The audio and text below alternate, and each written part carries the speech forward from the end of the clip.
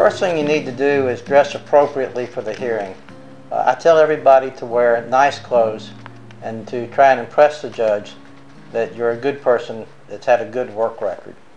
Second thing you need to do is to know the names of your medications and the name of your doctors. Don't ask the judge to look the information up in the file. This will take too much time and he will become frustrated. Listen to the judge's questions very carefully and then don't interrupt the judge. When you understand the question fully, tell the judge your answer in terms that he can understand.